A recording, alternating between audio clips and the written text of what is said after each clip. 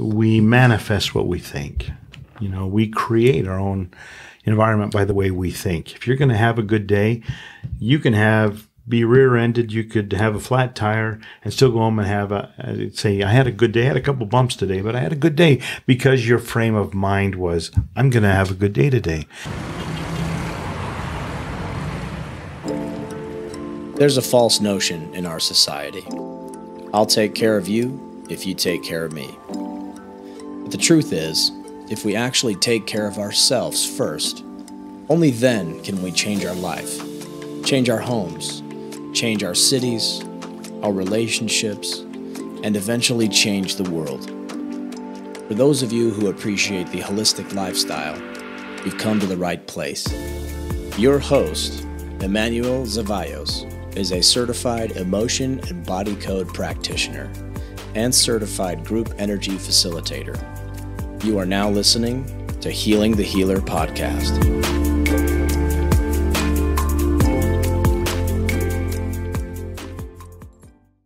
This show is brought to you by Heal, the social media platform for those who love the holistic lifestyle. Are you tired of sharing holistic tips and getting banned or going to Facebook jail for sharing the truth? Are you tired of all the Facebook political drama? Tired of people who don't support energy healing growth? My wife Jess and I created a social media platform that was meant for people who love social media, communicating with like-minded people, and love learning hacks from other wellness practitioners. It's free to join. www.haveempathyandlove.com. Plus, every week you have the option and choice to opt into a cutting-edge healing group where you get energy healing for 7 days straight. Again, it's free to join. www.haveempathyandlove.com. All right, welcome everyone. I am so grateful today. We have a very special guest. We have Loran Swensen here, and there's just some really amazing people that are just doing amazing things in this world. And I want to tell you a little bit about him. I want to give a proper introduction so you know who he is and what he's done. So 40 years ago, Loran Swensen and his wife adopted a son with cerebral palsy. As their son grew, Loran and his wife traveled the world looking for answers to improve his quality of life. Loran met several doctors developing new neuropathic treatments, and the treatments were incredibly helpful and life-changing for their son. This started Loran's journey with frequency-based treatment. In 2008, while at China at a trade show, Loran came across a digital body scan that used a large transducer headset. He was so impressed with the technology that he acquired the rights to bring it to the United States. Over the next few years, Loran and his team created the first AO scan in 2012. The first AO scanners were large and costly, designed for patient visits. In a stroke of brilliance, Loran developed AO scan technology in mobile form to make it accessible to everyone. So I just want to welcome you here to Healing the Healer podcast. Welcome. Thank you. All right. So I like to always start off with, first of all, maybe you can share 3 things that you're grateful for. That's a good way to kind of just start the environment that we're in right now. Okay. What am I grateful for? 1, I'm grateful to be alive at a time when it's like inspiration is coming in floods to so many people throughout the world. I'm grateful for, obviously, my family, my wife, my children. And I'm grateful to be able to be in the now and to be with people who are focused on something other than themselves, something that's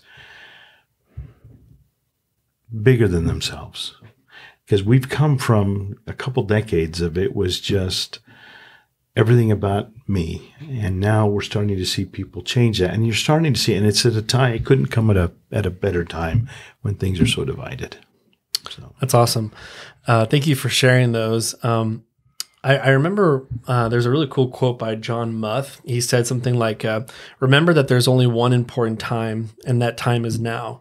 The most important one is always the one you are with. Mm-hmm. And the most important thing to do is do good for the one standing at your side. This is why we're here. So true. And so I want to kind of bring it back to you because I remember seeing like either a cartoon or some type of video where they were showing superheroes. And basically, like if this tragedy didn't happen to them, that they wouldn't be a superhero. You know, that through tragedy came their mission and call. True. And so when I was looking at your bio, and I was like, okay, so when you adopted your son, he had cerebral palsy. Take me through more of the journey from your side, because a biography only kind of tells you the outside of this step, this step, this step. But really, when you looked at your son, did you how did it all start? Were you like, okay, I need to take you here, but maybe this isn't good enough. I need to create this. What was your thought process on the whole journey of it? Well, in the beginning, when we first received Michael, he was only 9 months old, and it was delightful. It was a bundle of joy. The cerebral palsy things didn't really start to show up till he hit about 2 or 3 years old. So it was just like a normal infant. I mean, there were little things that you could see, the way he held his hands and his arms and stuff. But as far as really seeing the magnitude of the cerebral palsy, that came a few years later. And it wasn't until he hit about 4 years old and we started to notice that his walk, his gait was getting worse. He would walk with his arms above his head. He kind of bounced off the walls as he was going down the hall. And we knew at that point he would be in a wheelchair within the next couple of years if we didn't do something. Now, we had been told when we first adopted Michael that he would be a homebound child his whole life because his cerebral palsy would get worse and worse and worse. And we were starting to see that even as early as 2 and 3 and 4 years old. So I had been introduced to a doctor. Well, he wasn't even a doctor. It was a medicine type guy in Tijuana, Mexico, that was working with doctors down there. And we were told, you ought to take Michael down and see Jimmy. And we go down there, and Jimmy's got long hair. I mean, and he dressed pretty rugged, and his clinic was in a place where you wouldn't even want to go. It was pretty sketchy. And we went in, and his whole staff were the kindest people in the world. And he sat down in his chair, and he pulled his hair back, and this whole side of his face had been eaten away with cancer. And that's why he had long, straggly hair, was to hide his face. But he had cured his cancer working with all of these, at that time, considered way alternative medicine. And so he was our first person that we started working with Michael. And we did some injections, and we saw some things change, but not a whole lot, but enough to whet our appetite that there is something out there. And so from that, we ended up going to Germany, and we met some people there. We went to England. We went to Korea. We went to Japan. Later, we went to China. And in all these places, we were introduced to either therapists or technologies or therapies that had some piece of the puzzle that Michael needed. But about it was about a 4-year journey. I came to know 3 really important people for Michael, and that was Dr. Margaret Patterson, a neurosurgeon out of Aberdeen, Scotland. And she had been working with the U.S. government during the Vietnam War and helping the soldiers overcome addictions and pain, from their injuries. And she was doing it. She was working with a medical or a Chinese medicine doctor that was doing acupuncture. And he was putting needles right behind the ear of these soldiers that were either addicted to morphine or addicted to heroin or something. And he was getting some pretty good results. Well, she had been working with very crude electrical frequencies. And she says, well, Dr. Wu, why don't we hook 2 clips to those needles and see if there's any difference? Well, it was magical. All of a sudden, within days, there was no more cravings for the addiction. Those who were on medicine for pain, the pain was greatly reduced. Within 10 to 20 days, there was no more addiction, and the pain was tolerable with an aspirin. So that led her on her journey. Now, this was back in the late 60s, early 70s. I didn't come to meet her until the mid-80s. And so she had actually refined it to a much more refined frequency. She had a specific frequency and amplitude for heroin, and one for meth, and one for morphine, and all these different drugs. She had got it down. In fact, she's well known, and now she's passed now, but Mick Jagger, Keith Richards, Ted Nugent, Boy George all owe their lives to her because she is the one that went in and got them off their addictions. It's amazing. In all of their books. Saved rock and roll. Yeah, it's so true. But they all credit their life to Margaret Patterson and her little black box is what they referred to it. Wow. So that was the piece of the puzzle for me. Well, if you can do that with addictions, that means you're reprogramming the brain.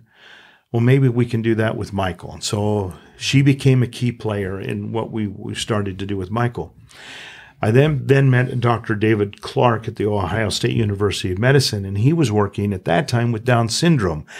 Now, to let you know, 2 years after we adopted Michael, we adopted Lisa, and she had Downs, and so this was an interest. Now, I met him because of Lisa, not for Michael. But what he was doing is he had felt like the brain, things that Down syndrome and even cerebral palsy people had was a disconnect in the brain. And he found that a lot of times it was because an underdeveloped inner ear. So he was spinning them. So a nurse would sit in a chair that he had put a motor to. She was blindfolded, but they would hold these infants and they would spin for 21 days. They would spin for 30 minutes for 21 consecutive days. So that was Saturday and Sunday. So 21 uninterrupted days. And the results he was getting with these Down syndrome babies was remarkable. In fact, some of them, 12 years later, you couldn't tell that they were ever Downs. And that's incredible. That's an amazing thing because that's a chromosomal issue. Right. So we still don't understand how our brain really works and why our body works the way it does.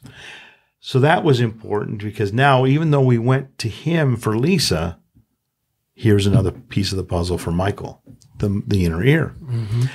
The last one was Dr. Persinger at Laurentian University in Toronto, Canada.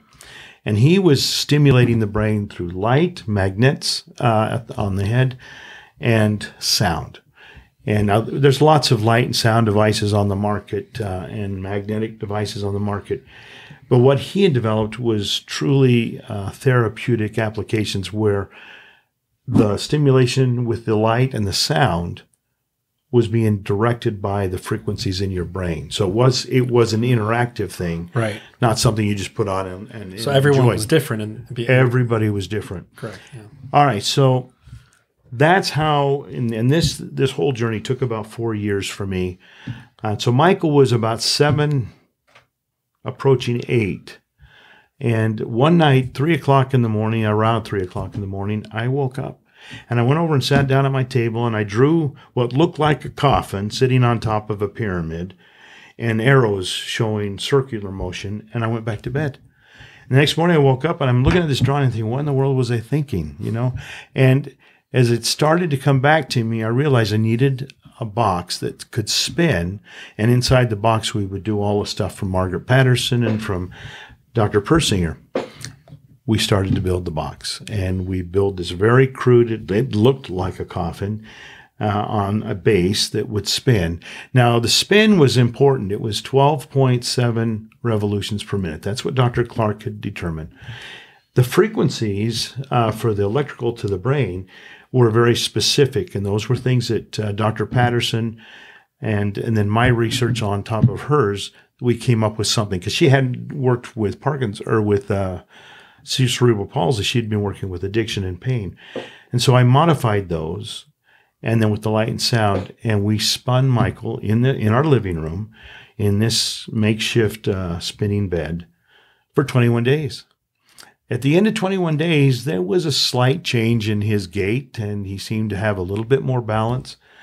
But we only did it the 21 days. We didn't do another one. We didn't follow it up. We didn't follow it up for years, maybe 20 years before he ever did it again. But over the course of this next 6 months, Michael's gait and balance started to improve.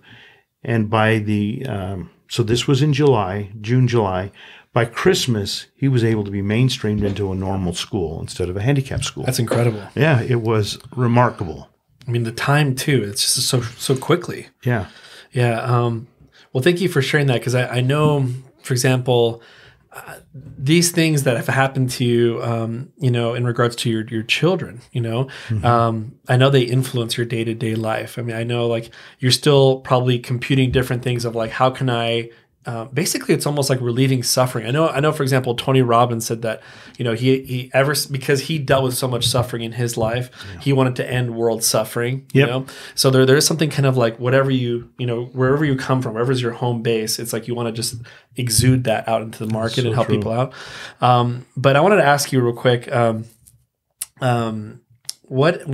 So since then, how old is he right now, by the way? Michael just turned 41. Michael's a second-degree black belt. He's a licensed massage therapist and an accountant. Michael lives as normal of a life as anybody else. Now, some of the things emotionally, Michael's still delayed. But as far as all this, you would never know Michael had ever had that issue when he was born. Right. Wow, that's incredible. Yeah, and I got to meet him just for a little bit. Yeah, he's a really great guy. I did not know about the black belt, though. That's pretty, gotta make sure I don't mess with him. So what, if someone came to you and asked you, because I know right now the big thing that I feel, because I've experienced this for myself, this AO scan technology, and I love being a skeptic. I love testing it out, like prodding it, throwing wrenches at it, and just because then I want to have like a testimonial for myself, Right. And that's the only way you can do it. You have to kind of check all the angles, and kind of come in as an unbiased person, But I really feel like everyone in their home needs one of these. And I think it's I think that's where you're headed, is where I really believe that this isn't something, it's almost like giving the power back to the people. And I feel like in this age right now, I was just talking to Dr. Bradley Nelson the other time, and I was talking about how I feel like people are more open to this type of work and this type of technology due to the fact that the baby boomers and people who have kind of they went the Western route and they did the Band-Aids. That's right. And they're just sick and tired of being sick and tired. That's right. And so I feel like more than ever, you might tell someone 50 years ago, I'm sending frequencies to you, and they'll send you to the loony bin. That's right. But now I feel like more than ever, they're just like, we're at our last rope here. And if this doesn't work, we don't know where to go. And so I'm just curious, I know you've probably witnessed this in your own, work, is that how much more open are people now to this type of technology? I mean, have you seen a shift in the last 20 years where maybe the world is awakening to this type of work, or what's your opinion on that? Okay, so here's what I've seen.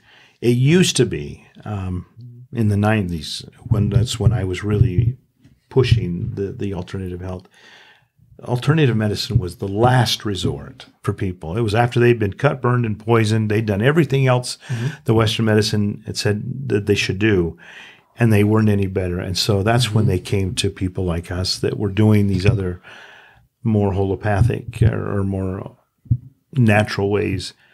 And we didn't have a whole lot to work with. The immune systems were shot, their bodies were down, and we still had success. Not immense success, but 35% would turn around, which is pretty remarkable.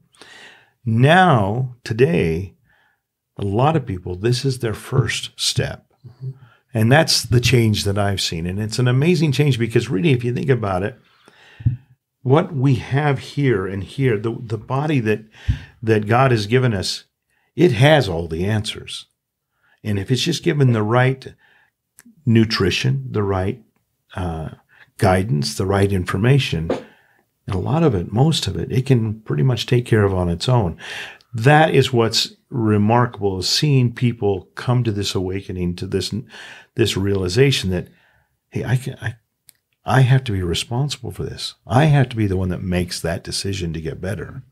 So that's great. You mentioned that, because I also think too is, science is based on the five senses, and so I think that it's if you think about it, science can be very limiting, because what you can't see, you can't officially write down on white paper and say this, But I feel like my mother was an oncologist, hematologist, and she also was into natural medicine as well. She graduated in the top 5% of UCLA Medical School.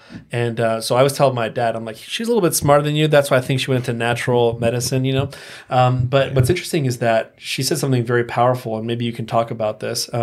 She said that whenever you cure, let's say a cancer patient doesn't have cancer anymore, and she worked at Kaiser, she says it's important to know that they don't go back to what caused them the cancer in the first place. Absolutely. And so she was kind of, she'd be at nighttime, like checking out the acidity of their pH of their urine samples and just wondering what their diet was, what's their relationship at home, because she was nervous. She says, I don't want them to go back. And then they relapse and come back to me. That's right. And so one of the things that impressed me about the AO scan machine, and why don't we just do this first before everyone just kind of gets blown out of the water, is what is the AO scan, but then let's go to what is the inner voice right afterwards. Maybe you can kind of share your thoughts on that.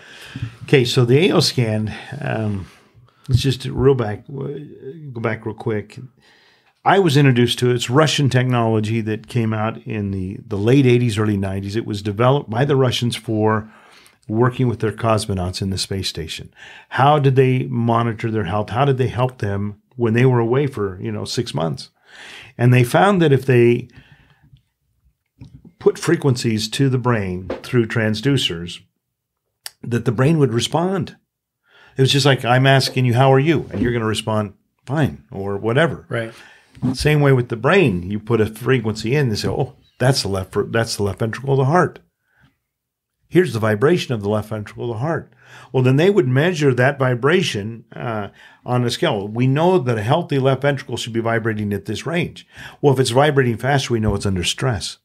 If it's vibrating slower, we know that it's been retarded for some reason. It's not functioning properly. And so that was the first thing. That's major. And so I don't know how many years, they documented 119,000 different frequencies in the body that responded to very specific cells or organs or tissue, and they were able to find it. So they introduced the frequency, the body would respond, and they would do its analysis. Well, then they realized, well, if the body will respond and tell us what it is, maybe we can give it a frequency back to help it move back into homeostasis. And they started doing that. And more than 60% of the time, it went back into homeostasis. Not 100%, but more than placebo. Anything over 52% is not placebo. Correct. So that's where it started. I got introduced to this, my wife and I, at a medical convention that you referred to in Guangzhou, China. And we went and we sat down and they put these things on our head. They're about the size of playing cards, a deck of playing cards on either temple. And they would put the symbols. Within 20 minutes, he told me I had issues with my prostate. I had issues with my liver. I had issues with all these things. And then my wife sits down and he tells her all the issues that she has. And we knew these things. Some of them we didn't know about, but the ones we did know about made us pretty convinced that the ones we didn't know about were probably true too. And then he did the optimization where they put the healthy frequencies in. All right, so we were blown away. They validated things that we knew about ourselves by just putting those things on our head. So now we didn't have a question about the technology. And I have to say, I was already open to frequencies at this time. Mm-hmm. So it wasn't a big step for me. But at that moment, we realized this is something. And so we negotiated with this company for almost 6 months to bring that technology here. Well, it was a $32,000 machine. So it wasn't something you could go into homes. So it was being sold to doctors and mostly chiropractors at that time, because doctors still, this was a little bit too much in the voodoo realm. Right. But for energy doctors and chiropractors, this was pretty important. About 3 years ago, we thought about, now there's a part of the scanner which you referred to, we call the inner voice, that deals with our emotions. And I'm a firm believer that if you don't deal with the emotions, and I know that you share this same view, and so does Dr. Bradley, if we don't take care of the emotions, we're not going to take care of ultimately the physical. Mm-hmm. We've got to deal with the emotions. So we brought all these different pieces together and put it in. And I thought, what if we could make it to where people could at least monitor their emotions at home? And deal with that much at home, and then they don't have to come in to see the doctor as much on the big scan. They don't have to spend so much money. That's how the AO Scan Mobile came into being. It was originally going to be just the inner voice, which we'll do a little demo in a minute, where they just pick it up, push a button, talk for 10 seconds, and it isolates 4 emotions that are causing issues with the body. And then it gives you frequencies to play back that help balance those emotions back out. Well, by the time we had got the inner voice to work on this mobile platform, we realized, well, we might be able to add more of the scanner to this. And so a year later, 2 years ago this month, or August this month, we introduced the AOScan Mobile, and it had the inner voice and it had parts of the other scanner, and it's just continued to evolve from there. So that's the AOScanner.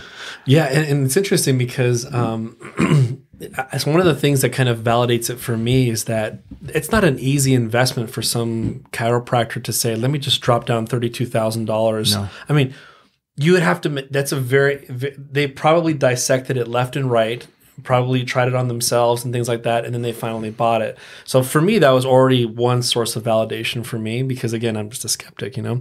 But what's interesting is what I was talking about is that maintenance is that I feel like people are emotionally not maintaining themselves. I feel like we wake up and then we get chased by a lion the whole entire day. Our stressors are really high, our cortisol is high, and then we don't know what to do with ourselves. And really what's happening is that your body starts breaking down. Because, and so that's what, for me, caught my attention. I was like, what do people do to truly emotionally stabilize themselves on a daily basis that takes less than 15 minutes?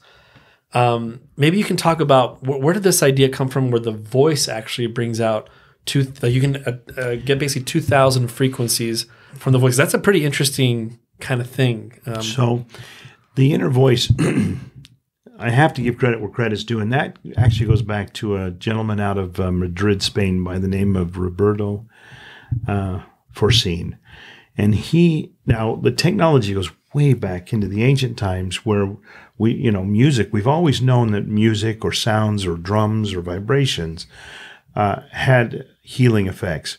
Well, he was the first one that I know of that actually wrote a program that could capture your voice and then show you the frequencies that were out of range. So we're looking at the notes, the 12 main notes in our voice, and we're looking at, so it's one octave, and we're looking at 12,000 plus frequencies over those 12 notes. And we're looking for the four that are furthest out of range. So immediately within the first 2 seconds, it takes a baseline of your voice. And then the next 2 seconds, it shows us, okay, here's the ones way high and here's the ones way low. Now, we really only need maybe 4 to 5 seconds to capture what we need. But because people don't know what to say, well, what should I say? Maybe I'll say. And so we want to capture enough to where we've got enough of their voice. But really, we only need 4 or 5 seconds. So we record 10 seconds. That way we know that in that 10-second sample, we've got enough. And then it does its algorithms and tells us, okay, these are the 3 highest and this is the one lowest.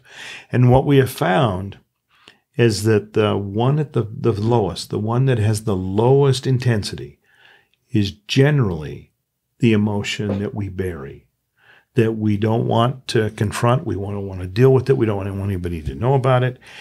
And that's always the one that is the biggest detriment to our health. There's a book out there, Feelings Buried Alive Never Die, and that's a great book.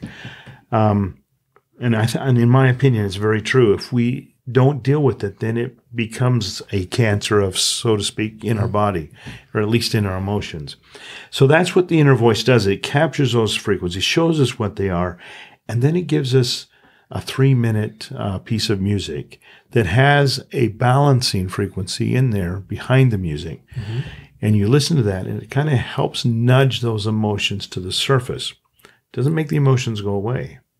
It actually brings them to the surface. I've seen grown men break down in tears and just sob. One in particular, he did his inner voice, and it came up, and as he started doing his optimization frequencies, he just started to cry. It was uncontrollable. For 45 minutes, he was in a corner, literally sitting in the corner in fetal position, sobbing. I never asked him what it was, but whatever that emotion was, it came to the surface. He dealt with it, and now this is almost 7 years later. His health is better, his blood pressure is better. All of these things changed, but it was because of an emotion, and I don't even know if he was aware that it was buried. But it came forward. he was able to see it. And most of the times, the things that we're afraid of, when we actually get face to face with it, it's not as bad as we thought. And I think that's what happened with him. He was able to deal with it, fix it, and move on. I love the inner voice. I do the inner voice at least once every day, and some days as many as 3 times. For me, it's important because, and I'm sure, Emanuel, for you too, our days are so busy and so hectic, and we deal with so many people. Yeah. We can't help but absorb some of that energy as well. Absolutely. So Too much, I would say. Yeah. So to be able to sit down and let that, let ourselves take care of those emotions and get them out of our way is important. So I know you probably wondered, why is it called Healing the Healer? It probably came to your mind, but the reason why is because I feel like healers themselves are too busy healing other people that they don't take care of themselves. They're the plumbers with the leaky pipes. Exactly. And I mean, unfortunately, my mother passed away in 2011 with pancreatic cancer, ironically, because, she was a cancer doctor. And it just reminded me of, like, I wonder if she really took care of herself, because she was just somebody who was just a giver and a giver. And sometimes the giving stops and you have nothing else to give, and now your health is just declining. That's right. And so, but again, what's interesting is that in my work that I do, there's these things called these energetic cords between people. Mm-hmm. And I think when I first started my practice, it's really interesting, is that they would say, if you want a relationship to thrive, connect someone heart to heart, because those are where the positive emotions come from, right? Mm-hmm. But then, over time, let's say a very toxic relationship would be a gut to gut cord, right? Mm-hmm. And so then for 4 or 5 years, I was taught, like, put a heart to heart, remove that cord and put a new heart to heart cord. And then, but then later on, like in the last year or so, they're like, it's better to have no cords. And the reason why is because they say that other people are so up and down emotionally that you don't know if the cords are moving from time to time and causing you harm. So that's why I was like, if there's a way that you can emotionally stabilize yourself, I think more people would be happier in life, feel and be more balanced, but they don't know where to go. And I also feel like they think it's harder than it is. I think humans hate simplicity in many ways. If it's too simple, it can't be that simple. It can't work. Yeah. We want the complex answer, right? That's right. But sometimes it is simple, and just let it be, Yeah. But I've used the inner voice scan, and when I read the good book or scriptures, I'm listening to in the background, and then I leave the lower note on for a very long time and just kind of keep playing the lower note, just kind of, So, and for me, it sets up my day for success, I think that's wonderful. Yeah. And so I'm very grateful that you guys, were able to kind of create that. So for someone who's into, let's say, you're like, I want to be a very healthy person. Like, this is the year where I kind of really get my wellness into work here. And you just said, here's the AO scan. Or what's kind of like a major highlight of your, like, this is where I would first go. And then maybe this is the second thing I would do. Like, where would you start somebody if they want to, like, I haven't been taking care of my health. My emotions are all over the place. My health is not that great, whatever. I just bought an AO scan. What do I need to do first to kind of like really start my journey? I think that's a great question. And it's an easy one to answer. Inner voice is always first. Deal with the emotions. And what's interesting is when I show someone the scanner for the first time, I'll have them do their inner voice. And they'll speak for 10 seconds. And the first time they do it, they feel silly and they don't. And so, are you okay with that voice? You want to do it again? I make sure that they're comfortable, because I don't care how many times they do it. They can even try to talk like Darth Vader. I got what I needed from the vocal cords. Right. And then I show them what comes up. And one of those 4 frequencies will strike a chord every single time. And then I explain to them, because on inner voice, it'll give you a spectrum, okay? And then they're generally never either end of that spectrum. They're just not in the middle. And that's where we need to be, because it's balance. We have to have bad to recognize the good. We have to have the opposites, but we need to be in the middle. We need to be balanced with that. And Eastern medicine is really big on balance. Mm-hmm. So once they see that, and I explain to them, you're not angry, but you're having a hard time with change. And so they'll say, yeah, or whatever that balance or that spectrum is. And then I say, now I want you to just listen to these pieces of music. It's going to take 12 minutes. Put the headphones on. And remember, they always have to have their headphones. And you give them 12 minutes to listen. And you watch, and you'll sometimes see a tear, or sometimes you'll see a smile. And then when you get up, you say, how do you feel? And almost inevitably, I feel better. Okay, because all we did now was talk about your emotions. Let's take a look at your chemistry, and then I'll go right into the vitals. And then from the vitals, we'll take a look at the comprehensive. And when you do that, now the emotions are a little intangible. It's a little hard for them. They know things aren't right. But when you start to show them their chemistry and you start to show them, okay, you got an issue with your heart, you got an issue with your muscle or your knee or something, now you've got their attention, because that's something that they can, like you said, touch and see and smell and taste. Right. And now they may not understand it, but they know that, okay, there's correlation there. It worked. Right. And what's interesting too is I sometimes do that as well. Like whenever I see, if I see like a chart of emotions and then what organ or gland produces them, if they're having liver issues, I just say, is there a lot of anger, bitterness, guilt, hatred, resentment in your life? Good, and they always go, there is. I'm like, well, if you keep doing that, that liver is going down. Yeah. So, and then if you're drinking alcohol, then you're making that liver fatty and making it worse, you know? And so I always tell people, like, be careful with the caffeine and the alcohol, because then you probably readily feel these emotions, you know? So what you take too, right? Yeah, absolutely. But yeah, I was kind of curious, now that you brought it up yourself, you brought up the vitals and things like that. I'm still mind blown that I went to your office in Provo area, and I saw the actual huge machine, and I saw, like, I think I saw like the back of an eyeball, and like kind of like, and then all these little numbers there, and I was just like, tell me that's not real, because that I've never seen a more descriptive, numeric sort of tables on top of our human system. Like it was like layer after layer after layer. I mean, it is really impressive on a huge screen. Right. But what you're trying to do, which is mind-blowing, is you're putting it on a phone, so people have literally that same access. So tell me, like, what is a vital scan? What's the difference between a vital scan, a full body scan? Why would somebody want to do that? And then how frequently can you get one of those type of scans? So with your handheld scanner, you've got several modules, and we'll just call them modules. You have the inner voice, then you have vitals, then you have comprehensive, and then you have a Cephi. And we'll talk about each one of those. But your inner voice is we're dealing with your emotions. We get that from your voice.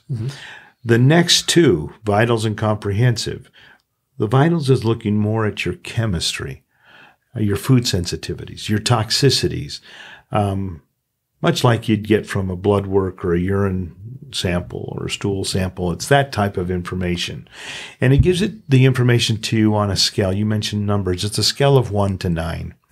5 is meaning you're in balance, you're in homeostasis. If you see a number on any one of the issues that come up, and it's over 1,000 now that we scan in the vitals, all the way up to 9, that means it's under stress or it's inflamed. And if it's 4, 3, 2, 1, then it's not functioning. It's lethargic. It's not doing its job. Right. So that's what the numbers mean. So you're looking for 5. So you're looking for actually a 4 through a 6. Right. 4 through 6, that's your normal range. When we start to see lower numbers or higher numbers, those are things we need to pay attention to. Now, did that diagnose that you have an issue? No, it just shows you that there's an imbalance in your cholesterol, or there's an imbalance in your liver enzymes, or there's an imbalance somewhere. You've got too much toxicity. The imbalance just educates you. Say, okay, all right, so I've got liver enzyme issues. First thing, have I got emotional issues? Am I angry at somebody? Am I holding a grudge against somebody? Or am I eating too much of the wrong foods? Am I eating too many fatty foods, fried foods? Am I drinking too much alcohol? All this, so it helps us understand, okay, I need to make some changes. Right. See, it's teaching us how to make better choices. That's all it is. So that's what the numbers are. So we look at your blood work. We look at your allergies, your sensitivities to foods, the toxicities in your body, how our functions are working, our vitamin levels, parasite load, fungal load, bacterial load. So it goes through there and it sees these numbers. Now, when you look at this, the first time you look at your report, you go, my word, I'm going to die today. I got so many nines or ones. Right. And that's not the case. What it's showing you is at that moment in time, at that moment, it's not in balance. Now, maybe you just ate a jelly donut, or maybe you just had a Coke, or maybe you just ate a healthy meal. That changes the frequencies.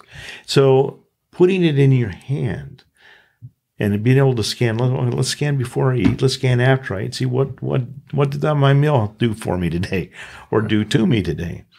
When you do a blood test or a urine test, it captured the chemistry of that moment. Now, if you were to take enough blood and urine and send those samples to 3 different labs, so Quest, LabCorp, ARP, you'd get 3 entirely different reports back. You know why? Because the machines are different. The technicians are different. Maybe the reagents that they were using were a little close to being out of expiration or brand new. You would swear that those reports were from 3 different people. Same thing when people say, well, I'm going to scan right now. And they scan. And then they scan again, and there's differences. And they're saying, wow, that can't be. How can there, then that shortage? Because we're like a running river. If I stick my finger in a river and pull it up, and then I stick it right back in, am I in the same water? No. The water's long gone. That's a very good metaphor you got there. So, yeah. But it's so true. We are always in a state of flux. Our energies are always moving, ebb and flow. We're moving. Mm-hmm. So what I encourage people to do is scan often and then look for trends. So if you see you're getting a certain thing that's coming up 9s or 8s or 1s or 2s consistently, then that's something you need to pay attention to. Right. But if you see a 9 in the morning and then you scan again at night and that's now a 7 or a 6, then we knew it was just a transitory thing that happened. So it's not something we worry about. It's something we pay attention to. Right. And I think something you said is very important is that it's an education tool to kind of look into your body more, almost like, it's not a way to get a diagnosis, no. but it is a way to educate yourself to say, I need to make some adjustments in my life. And I think that's what the wellness journey people want to do is like, where do I start? I got to start with my emotions. And I think, and then another place is where am I at with my body without having to go get a blood test? Right. And so I think your technology does that. And then the part that really kind of warps my brain is there's optimization included in it. So it's not like it's just like here, it's almost like giving you a report back saying this is what's wrong with your body. You're actually saying, hey, we're going to send frequencies to your body. That's right. And I think I might have heard you say that if you keep doing the inner voice on a daily basis, it's almost like you're continuing to heal the body, and you might get a different scan a week from now due to the consistency of your inner voice. Is that true? That's absolutely true. So this happened to me. I got up in the middle of the night one time to go to the bathroom. It's dark. I'm sleepy. I walk, and I stub my big toe on a step stool to get us in and out of the bed. Our bed's a little high. Okay, so that stub hurt. It educated me. In the morning, I'm moving that thing so I don't do it again. The scanner's the same way. You're going to stub your toe, so to speak, on something, and you're going to say, okay, I need to make a change. And that's all that the scanner's about, is to educate you something in your life is in the way of you getting where you need to be. Move it out or change it or learn how to deal with it. And so that's what this is all about, is to learn how your body responds. Your body, like when you wake up in the morning, you've got all of that. Hopefully, if you've got 7 hours of sleep, your brain's been able to detox. If you get less than 7 hours of sleep, it didn't get everything out. So we're now going to carry that forward today.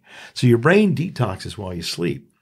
And we learned this just a little while ago that says 7 hours of sleep is what it takes for the brain to detox. I didn't know that, but that was interesting. And so if you think about it, how important is the sleep we get? Very important. Very important. How important is it that we keep hydrated? Very important. So 2 really important things, and you think are really simple to do. Get good sleep, drink plenty of good water. If we do just those 2 things well, the chances of you getting a degenerative disease is really minimized. You're going to function so much better. It's just like when you go to the gas station, if you put the cheapest gas in your car every time, pretty soon you're going to start to get that engine ping and you're going to lose performance. And then pretty soon you have to go in and have the heads cleaned and all the other stuff. But if you put in the higher quality gasoline, it burns at a better rate. The engine runs better. It runs cleaner. Same with oil. If you don't change the oil in your car, you're going to end up on the side of the road with your engine seized up. We need to treat our body. We take better care of our cars than we do our bodies. And that's a sad commentary. It really is a sad commentary, because this vehicle, we got one, and it's going to last. It needs to last this, whatever the number of years are that we have to live. We can buy a new car. Can't buy a new body. I agree. I think, and it also in the good book, it talks about how our body is like a temple, That's right. and unfortunately we tend to taint and do things to the temple that it needs to serve us our whole lives, as you were saying. And I feel like one of the major reasons too is because we need everyone to express their gifts and talents that they worked with their creator to provide out there. Mm-hmm. But what if you don't have the energy to do it? That's something that could be holding you back, That's right. So I'm very interested, because I love being this thing called, I don't know if you've heard of it before, but like a guinea pig, Mm-hmm. So yeah. If you need to test something, I'm kind of the guy. In fact, when I was, I think 12 years old, or maybe I was 14, I had really bad nausea. I was throwing up all night, and I think I woke up in the morning just completely nude, and I had a bunch of needles on me. And I just look up, and my mom was doing acupuncture on me, Wow. and then she's like, "Go to bed." She's like, "You'll be fine," And I'm just like, why are there needles on me? Why do I look like Hellraiser? And but what's interesting is that I really feel that I'm a good guinea pig, and that I wanted to kind of let the audience know, hey, why don't we do an inner voice, Okay. And see kind of what comes out, and again, whatever you want to share that comes from it. So you obviously have the machine in your hand, and what do you want to guide people? Like, what would this look like? Like, what do we do? Okay, so it's probably hard for you to see on your screen right here, but we have Emanuel's profile. Now, when you first get your scanner, you've got to set up your profile. In fact, it won't even function until you put your profile in. Right. And all we need is your profile. Is we're creating an electronic signature or a energy cell phone number that is to you and you only. And once that information goes in, and it takes a couple minutes, we need your name, your birth date, your age. We take a picture sometimes. These things are there to help generate an electronic signature that is unique to you. Okay. And that's what we've done here. And once that's done, it doesn't matter where you are in the world, this will find you. Just like you take your cell phone, to anywhere in the world where there's cell phone service, I can dial your number here and your phone will ring. I dial your number here and it's going to ring with you energetically. Mm-hmm. So what we're going to do right now is we're going to do an inner voice. So we click on the inner voice, and we're going to do just the emotion part of it. You have two options. You can do one that does your emotions and your basic chemistry. For me, I like to do just give me my emotions, because from there I kind of know where to go. And so I'm going to click on the mic. It'll count down as soon as it hits 0. Now, Emanuel, you know this, but just for everybody else, we always want to start with I am. Did you know everybody in the world has the same name? I. Every one of us. That's our name. I. Right? Very good point. Okay. I am, and then we give your name. So I am Emanuel, and then you're going to just talk. By doing that, you acknowledge who you are, and regardless of your religious or spiritual beliefs, you just acknowledged who you are to that creator. And then when you speak, you're speaking your truth, even if you're telling me a lie. Does that make sense? Makes sense, yeah. Okay, so go ahead and push your button and record. I'm Emanuel Zevallos. I'm 40 years old, turning 41 tomorrow. My birthday is July 28, 1981. Proud to be a Leo. Glad to be here. There we go. Okay, so all we needed was 10 seconds. Okay. Really, we needed less than that, but we got 10 seconds so we can really analyze it. And it gives you right up at the top of your screen your voice print. Okay. Now, that shows us the frequencies that are out, and the high ones and the low ones. And then if we hit reports, it'll bring up your reports, and it will show you your... And this is a very comprehensive report. Yes. To say the least. All right, so it shows you your voice print a little bit bigger, and then it will show you the 3 highest ones. Mm-hmm. It'll tell you the positive and the negative emotions when that particular octave is out of range. Okay, so it's not everything's bad. Right. Okay, but it just shows you, and then it'll tell you the physical things that it affects when it's out of balance. Then I'll give you the next one down, and then the one closest to baseline that's high, and then it will give you your lowest one. And in each one of those reports, it will tell you when this emotion's on. It's not saying that you're either one, like on here, repetitive thinking versus creative thinking. You're not balanced there. Mm-hmm. We sometimes get in the rut. We just think the same thing over and over instead of being creative. That was the one. Another one, conditional love versus unconditional love. Mm-hmm. We love people if you love me back. Mm-hmm. What we really need to be is more balanced. Now, we don't always want to be just unconditionally loving everybody. Right. Because some people, we want to love them, but from afar. We have to draw a line. Right. The other one is unacknowledged versus self-validation. Mm-hmm. Sometimes we feel like, hey, you didn't say hi to me today, or you didn't say thank you because I took the garbage out. Or instead of just being comfortable with, hey, I did my thing and I don't need anybody else. I'll pat myself on the back. Right. We need to be balanced there because sometimes we need that recognition. Sure. And sometimes we need to be able to just, I'm good with just So it's not going to be too much on one side, too much on the other side. Yeah, and I think my wife would validate that those things you just said are very, very true to my nature. So, but the thing is sometimes we swing. We swing back and forth between these. And the other one that was here was rigid beliefs versus being open to possibilities. And I find that particular one comes up with a lot of people who are very devout religiously. Mm. They sometimes will fall into a rut that, I can only think this way. Mm. And, we were given a wonderful gift as human beings called free agency. Yeah. And we need to learn how to govern ourselves. Absolutely. Learn correct principles and then learn how to govern ourselves, because otherwise, if we all did the exact same thing, we'd just be robots. We wouldn't learn from anybody. So these emotions, none of these are saying that you're suicidal or you're schizophrenic. It's not that type. It's just saying these are the balances emotionally that are out of range. And if they're not brought back into balance, then physical issues and mental issues can then take in and then recreate neural pathways that make us act and think in different ways that are unhealthy. So emotions are so, so critical. We've spent more time and money on inner voice than probably any one of the other modules. And it's continuing to evolve as we learn more. It used to be that we had to have a lot of data on an individual to create a signature on you. Now, I create 98% of your signature based on your first voice.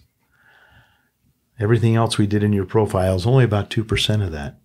Because your voice tells us the truth of where your body is in the emotions. And then based on emotions, then we can extrapolate from that the physical.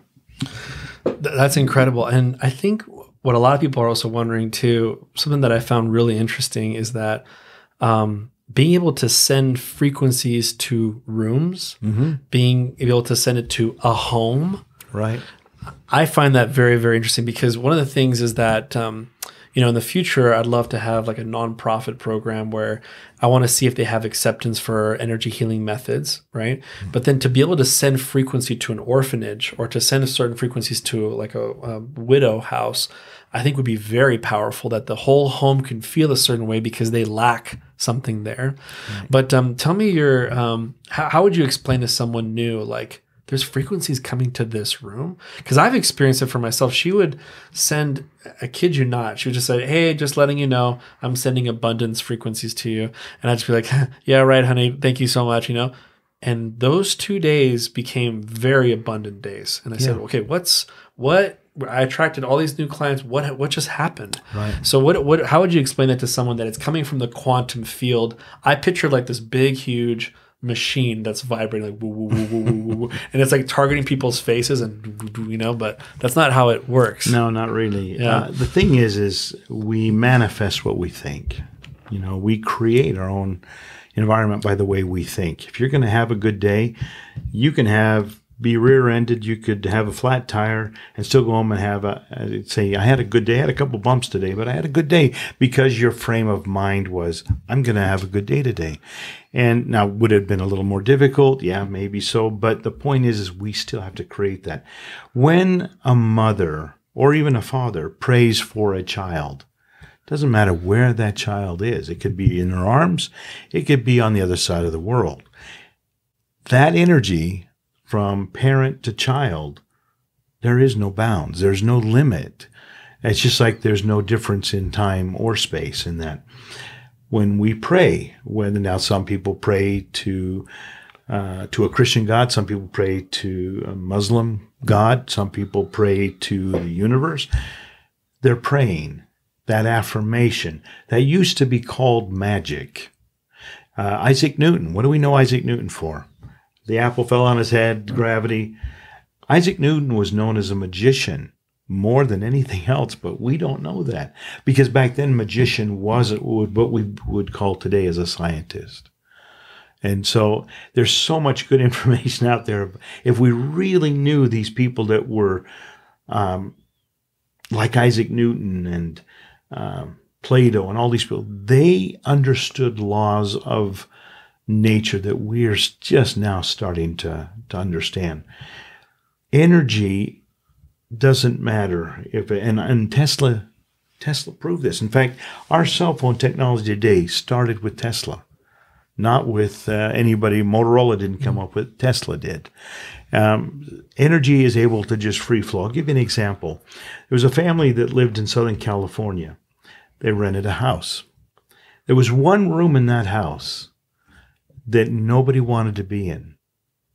When a guest came and they were given that room to sleep in, they didn't stay the next night. They had to leave. They couldn't stay in that room. Nobody wanted to be in that room. 2 years went by and they moved out of that house. And when they moved out, they were explaining to the owner of the house, the landlord of the house, what's on with that room? And they said, what do you mean what's wrong with the room? Well, nobody wants to stay in that room. Nobody wants to be in that room. Well, before you were there, they said, there was that home belonged to a drug dealer, and they murdered somebody in that particular bedroom. But that energy was still there. Now, in my mind, that soul was still stuck there that was murdered. So they started sending energy to that room, and within days, that room was no longer an issue. So that's how you do it. You take a picture of some place, you load that into your scanner, and then you're able to send the frequencies. Just like your wife was able to send you frequencies of abundance and focus to where you were that day, and you had good days because that energy came. Now, if you were blocked to that energy would have hit and bounced off. See, we don't force any of these things. That's the one thing that we've worked really hard with the scanner, is to make sure that the receiver, you have to literally answer that phone call for that energy to come in. If you're closed off to it, it'll bounce right off. Everything in the scanner is a gentle nudge. It's a subtle energy. You have the right to accept it or reject it. Now, it's not like your wife called you up and said, please answer my energetic call. Right. Your relationship with your wife is, when that energy comes from her, you're going to accept that. So it's not like this is something where you could send bad energy to anybody. It won't work. It just won't work. But you can send good energies and healing energies and energies of love and kindness to anybody. Now, whether they want to accept them, that's up to them. Mm-hmm. That's really interesting. And what do you think would be the number one reason why someone would reject something that's positive? Is it because I feel, for example, when I meet with clients, I've noticed that they just need the faith of a mustard seed to get some really good results. Now, people may call it placebo, whatever, but if I'm working on their children, if I'm working on their dog, there's no placebo effect because I don't speak dog or baby. But what's interesting is that I would always catch the man because you know how it is. We don't like to express our emotions too much. It's more the feminine energy is rising in the earth. We're the dumber species. We're the slower ones, yeah. So I get that. But one of the things that I noticed is that the guy says, can you still work on me if I don't really believe in what you're doing? And I would tell this my comeback. I would say, if you didn't believe what I was doing, you wouldn't show up to the appointment. Yeah. So there is just a little bit that I can work with, and that's all I need. And then I would help out their ankle, and their ankle pain would go away. And then all of a sudden they open up. Yeah. If you can lower a man's pain down, they become your best friend the next day. It's just how it works. Yeah. But what I find very interesting though is kind of on the next level. Again, when Jessica came, I want to tell you a little story. Is that Jessica, she was inspired to somehow follow what you do because she got certified in what I do, emotion code, body code, but she started getting this strong premonition. She's like, something's coming my way, has something to do with energy and stuff, but I don't know what it is. And as soon as she found out about Solex, she's like, this is it. And she just ran with it. But it was like coming her way. Like it was like those certifications are cute, Emanuel, but there's a higher calling coming, my way. But I was just curious, whenever she would come home, she would show me something new. She'd say, look what it can do now. And I'm like, whoa. And I'm like, and next week we might even have something else new that it can do. And I was just mind blown that there was so many cool weeks where new things would come up. But the one that kind of was interesting was the programming of, let's say, like sugar pellets, right? So it's interesting. You put it on the phone, and maybe you can kind of sort of demonstrate it.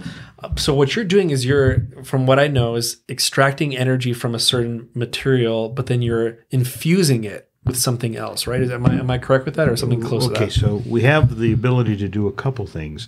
If I wanted to take an herb or a spice and put it into some sugar pills, I can do that by a process called copy. And so I'll just come up here and put copy on here. So what I want to, so if you can see the screen, whatever I want to copy, I'd put on this lower half. And what I want to put it into, that energy, it would be on this part here.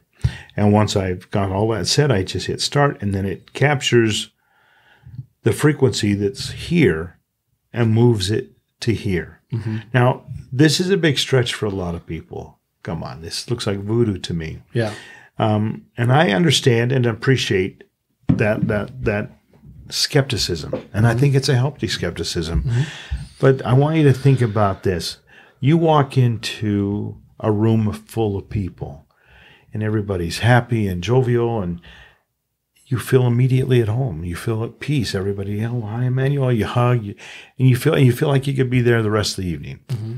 You walk into another room, and maybe there's quarreling going on, or there's some really hard music, and it's like, I got to get out of here. And what was the difference? It was just the energies, and that energy, you picked up on that energy. You said a minute ago, how did she know, or she knew something was coming? There's that old phrase, when the student is ready, the teacher appears. Mm-hmm. We're always seeking. We may not be consciously aware of what we're seeking, but we're seeking things. Mm-hmm. And sometimes we get into a rut where we're seeking not good things. Mm-hmm. We're negative. We want people's pity. We want people's attention. And so we'll do things that will cause that type of energy to come to us. So when you asked a minute ago, can they get this? How do they reject it when it comes? Well, they put up that wall. Mm-hmm. Because I like this negative attention I'm getting because you're paying me attention. Mm-hmm.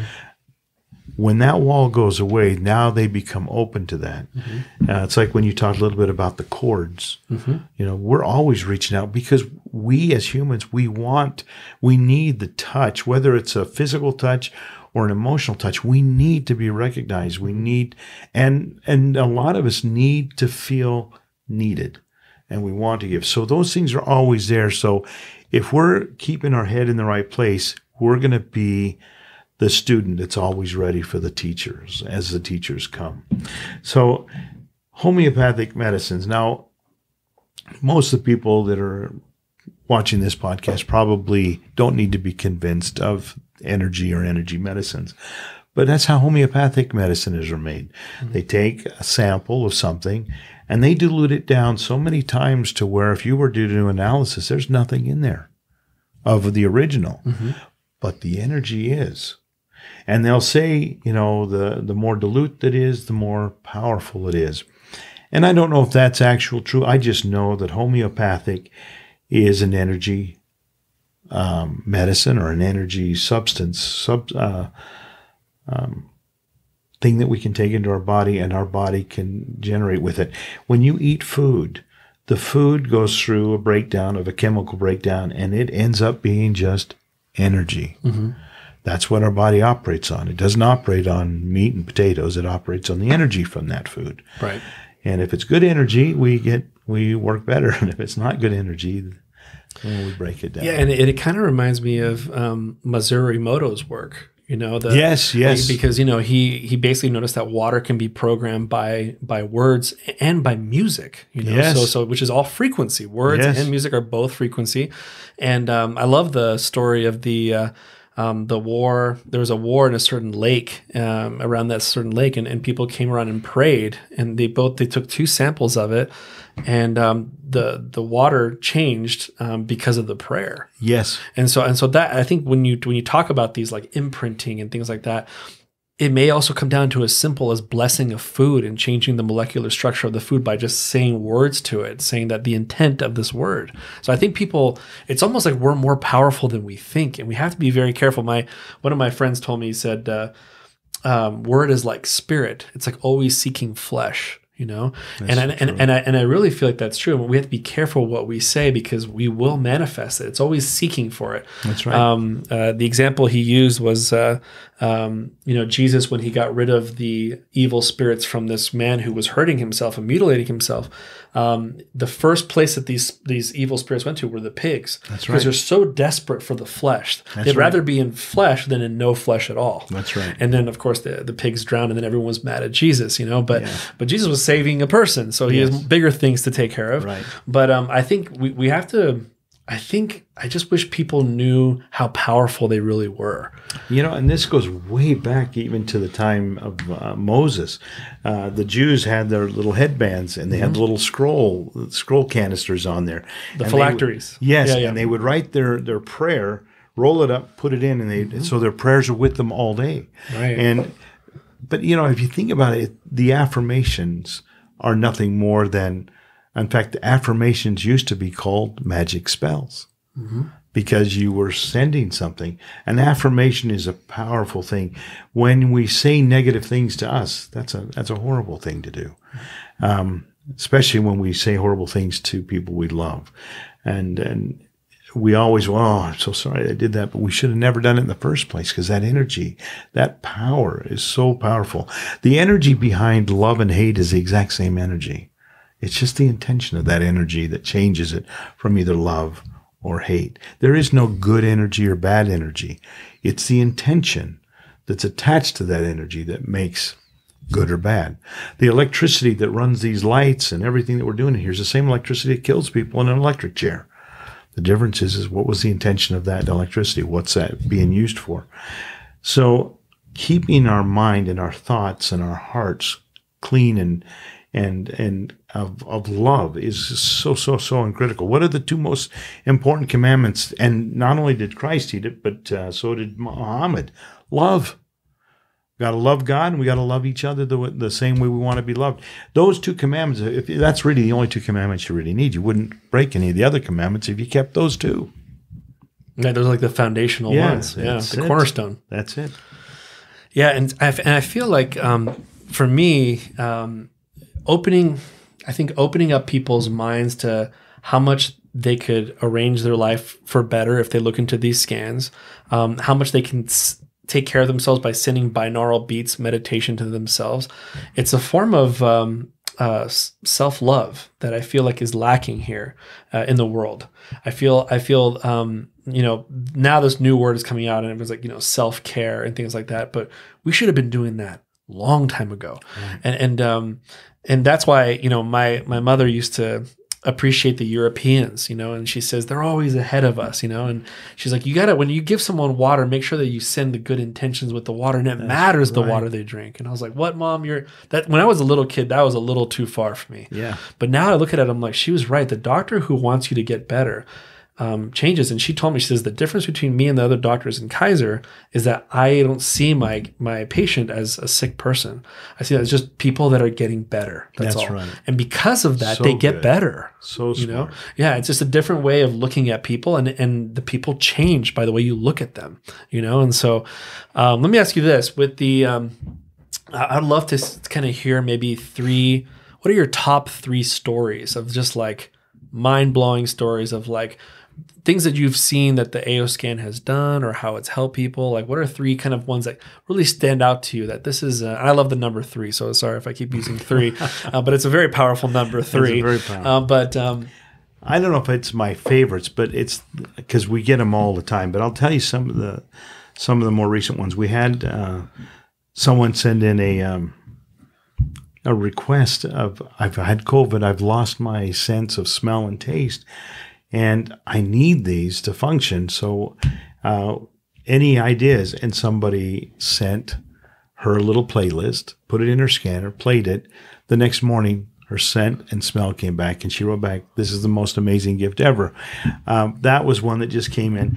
We had another one that just happened recently where a psychologist was looking at this, and her husband was believing in it, wanted to really work with this, but she just couldn't wrap her head around this whole energy thing.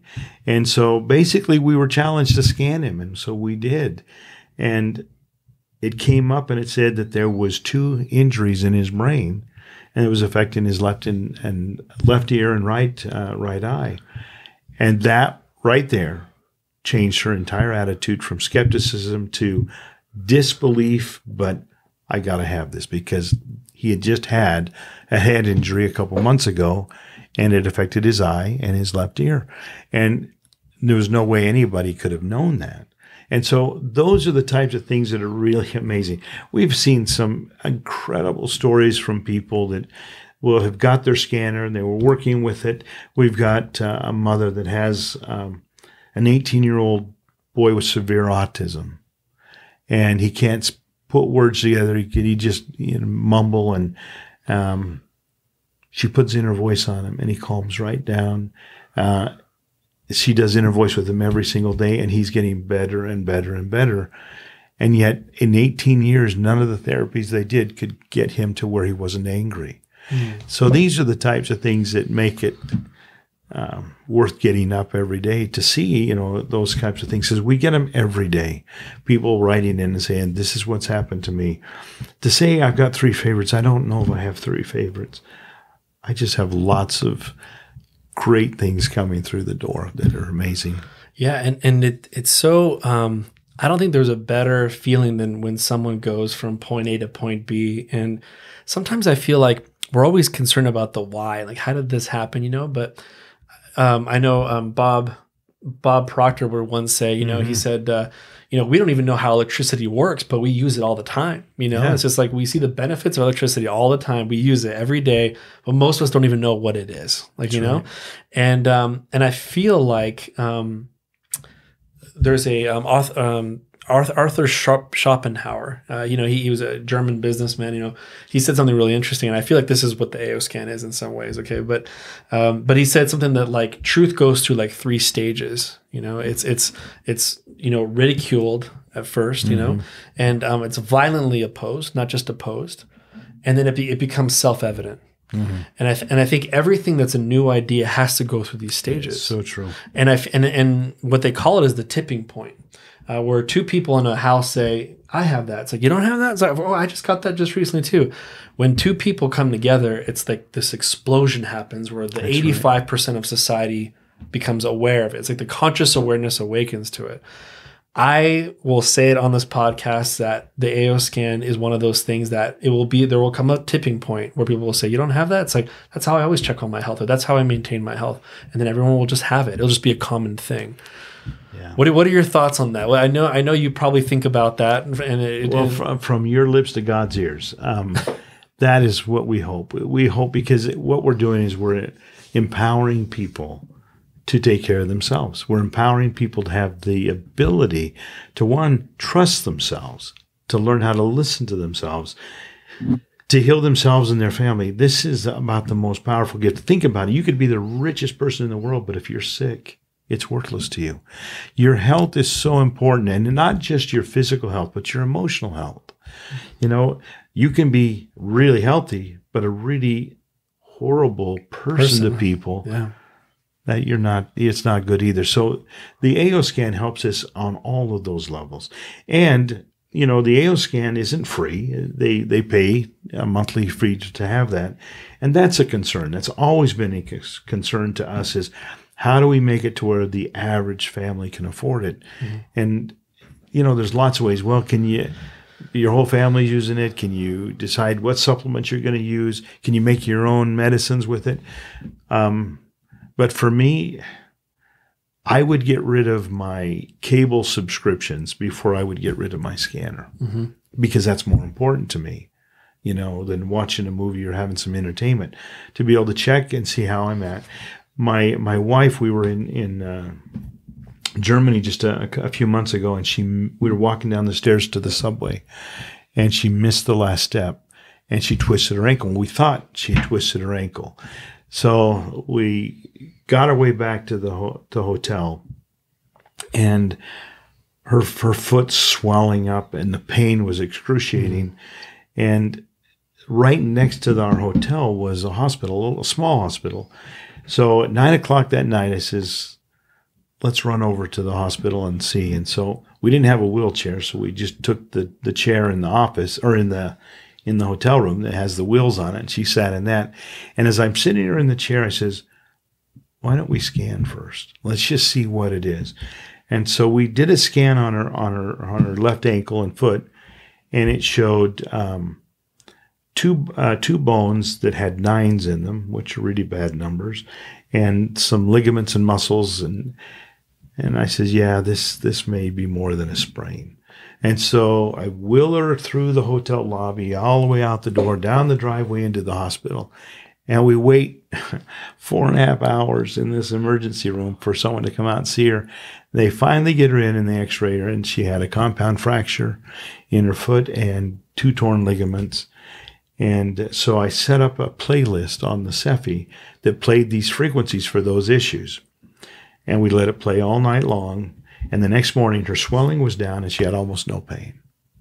So we get in our car, and we're driving to Austria the next day. And when we get to the new hotel, we get all situated. We're not paying attention. We don't we don't turn the scanner on. Next morning, swelling's back, pain's back. So we remembered, okay, we've got to turn that back on. The rest of we had 5 more days in Europe before we came home. Those next 5 days, she had virtually no pain, unless she tried to walk on it, and the swelling was almost normal.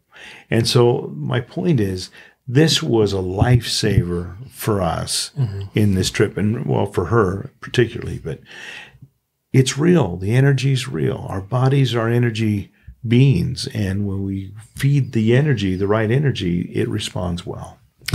I never shared this with you, but my wife had some serious digestive issues, and we had her sponsor sent some frequencies to her, and it was within maybe 3 minutes. Yeah, it helped out her digestive system, and then our son also had colic issues as well. Oh, wow. And also helped with him as well.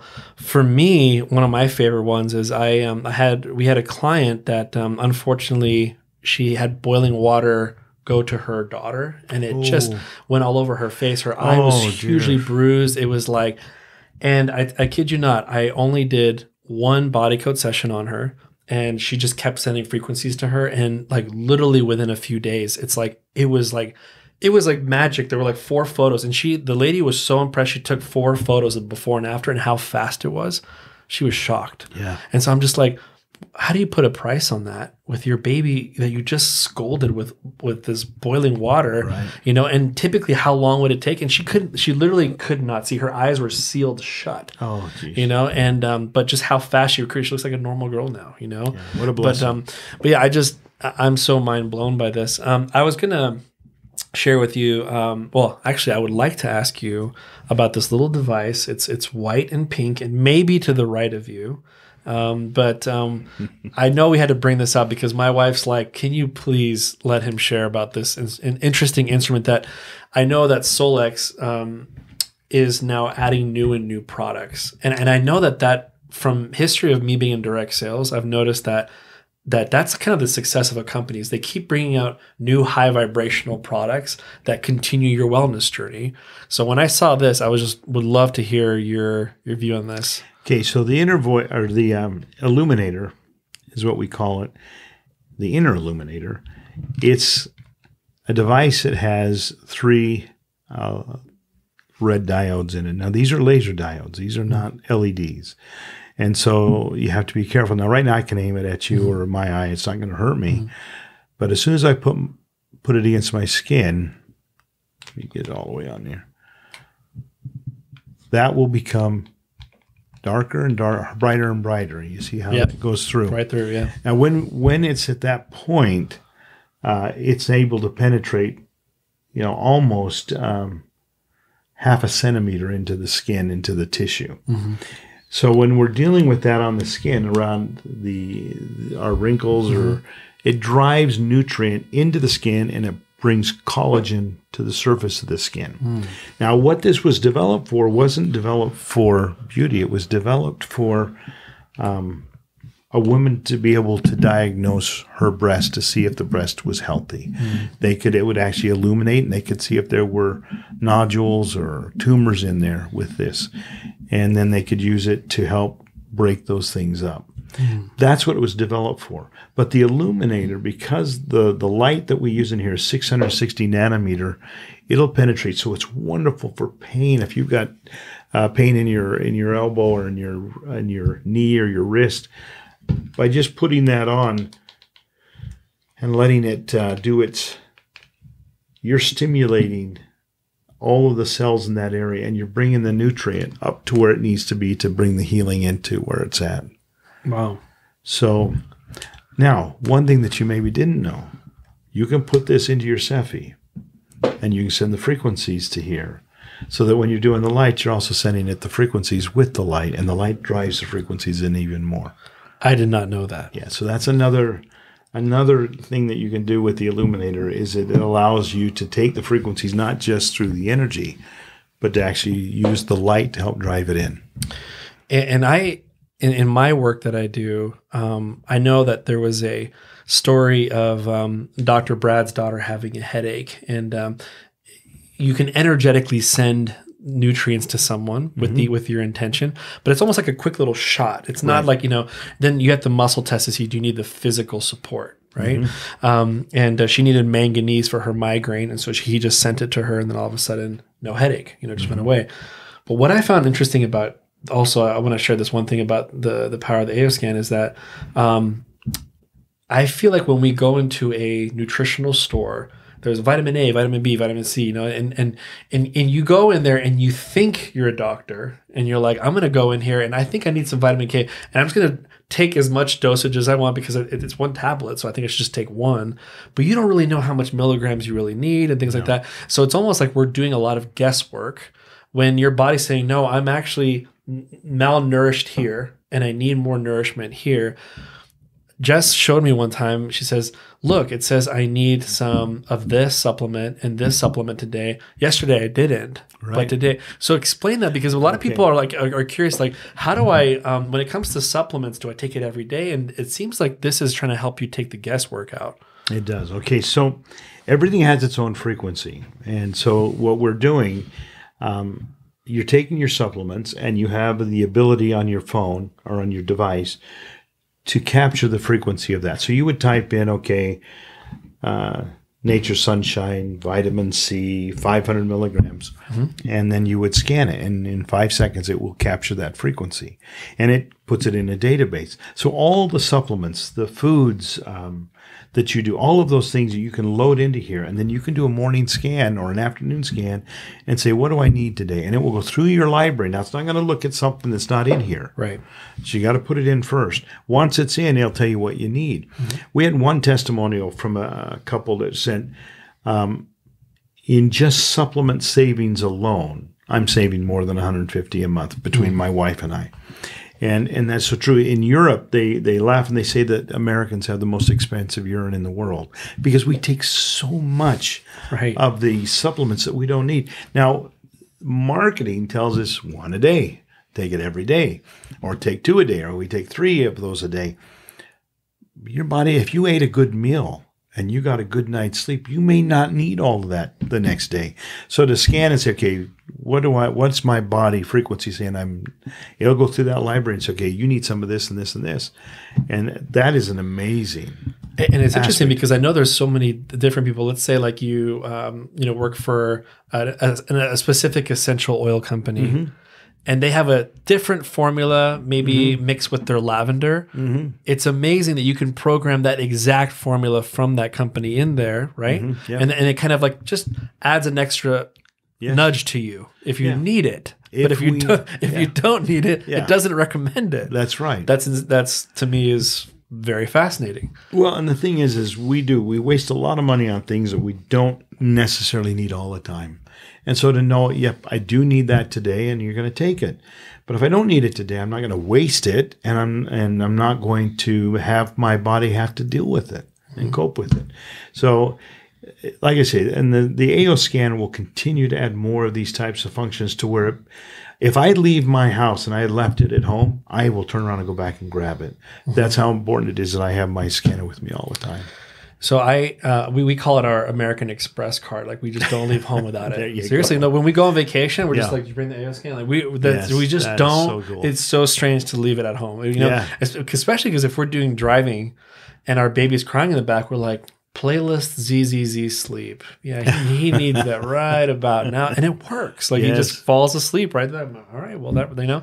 Something I also do for a lot of parents who I think there's a lot of I think the children that are coming in this society right now are the most spiritual children ever in the history. I think they've learned so much in the pre-existence to come here to be able to be powerful people, but then they can also be the most attacked, in many different ways.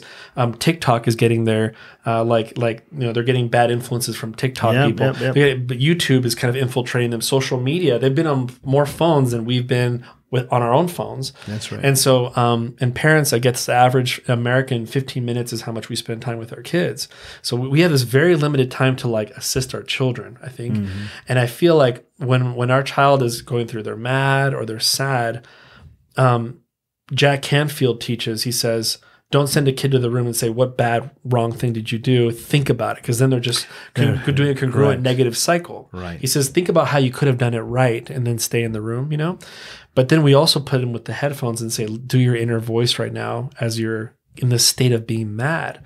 And I tell you, our kids flip 180 as soon as they hear their inner voice, and then they come out just more emotionally stable, and they're ready to talk now. Like, hey, let's talk about what just happened. Way more pliable than how it was 15 minutes ago. And the only thing that changed was the frequency balances. Exactly. And I just feel like if there's a parent out there who like, oh, my child struggles with, with anger or, being stubborn or whatever, it's like you get them on a daily meditation or a code red SOS inner voice. I think in a month they're going to be like, wow, my child has changed left and right. You've probably seen this. Time and time after again. You talk about it earlier. You talked about with pets because you don't speak pet or baby. 4th of July just passed a little while ago, and we had a couple people. It wasn't just one. We had a couple people respond and say, "My dog freaks out at fireworks." And so what we did is we took our Sephi, we brought up his profile, and we set up calm, peace, and all these things in the playlist, and we let that play, and he just laid in his bed and hardly was bothered by the fireworks at all. And that was more than one person. I was 2 or 3 people that sent that in. These are, you can't tell them, oh, be calm. Yeah, right. You know, right. It just happened and he would lay there. We've had other people who will take and put the inner voice frequencies on and put it down on the couch, and the cat or the dog will go over and sit and lay right next to it because of the frequencies. Mm-hmm. They understand frequencies far more than we ever will. Mm-hmm. But the frequencies are amazing. Yeah. So just to, first of all, I'm just so grateful that you had the time to come down here because, in my personal opinion, this technology, again, needs to be more readily to people. I'm trying to remember what movie it was. I think it was the movie Dune, which was a really good science fiction. I'm kind of a science fiction guy. But I just remember that they called in like a guy to kind of look after the main character, like some wellness guy came in and just started doing tests on him, you know? I'm like, most of us don't have a wellness doctor to come like out of a closet and just check on you and then you go, you know? But I feel like this is this wellness machine that you have in your hand that scans you and looks over you and lets you know this is where you're at. And if you make a couple of changes, this is where you could be. Yep. And if you're consistent, you'll see the changes. And then if there are issues that are like 9s and 9s and 9s and there's problems, why not use the first line of defense, which could be a wellness doctor first, right? Because what most people don't know is, let me see the alternative. The alternative would be a doctor who they're trained to give you prescriptions because it benefits them financially. And unfortunately, it's almost like then you go into this little merry-go-round where now you have liver problems and now you have fatigue and then you have to keep coming back, you know? Yeah. And I think what you're doing is we have to target the real core imbalance. And typically what it is it needs to be scanned. It needs to be, you know, it's a frequency that's not, it's misaligned, you know? Yeah. So I just want to, if you want to share anything to those who are listening and just say, you know, what are your final words? Or what would you say to people that are like, wow, this machine looks amazing. I mean, I don't know why I don't have it yet. What are your thoughts about the world we live in now is changing from the world of information to the generation of intuition? I think we're kind of shifting our thoughts here. What would you tell that person who's like, I really want to take my life to the next level and this machine looks like it could be a part of it? What would you tell that person? Okay, so before I go into that, let me just say we right now are living in a state of fear.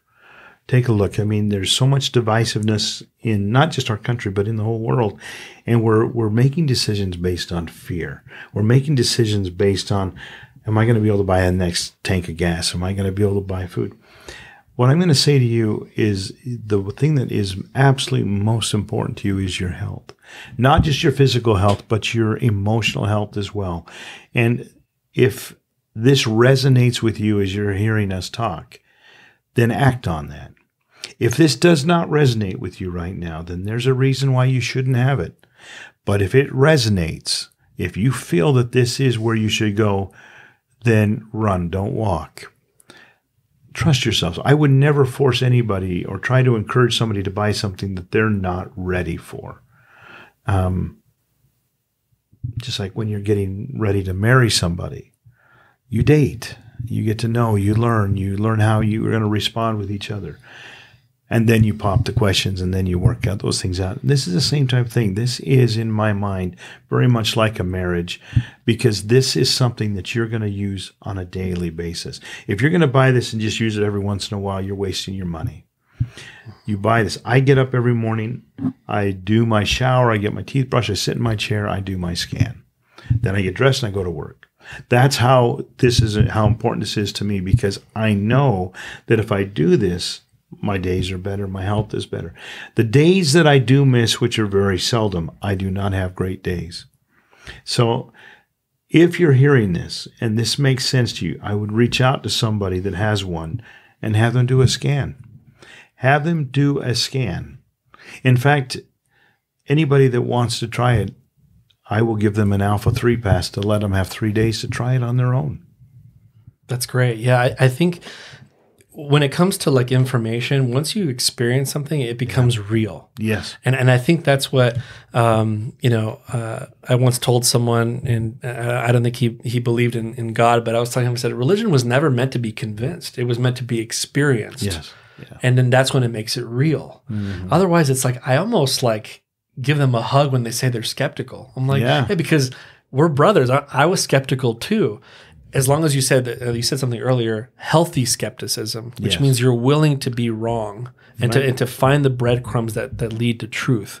Now, if you're the unhealthy skepticism, that means that you're just a pessimist. That's different. We're not; those people wouldn't benefit from this because they'll find everything wrong with it. You know, Without skepticism, we never learn. We never learn anything. We would True. stay within that little simple path. right?